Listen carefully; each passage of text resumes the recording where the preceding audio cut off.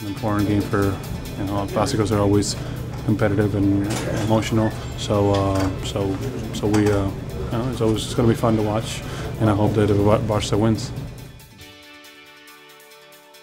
Especially, I want to win the Real Madrid because they're my team, and doesn't matter if I'm not here right now. So it's gonna be a really tough game, really important for both teams.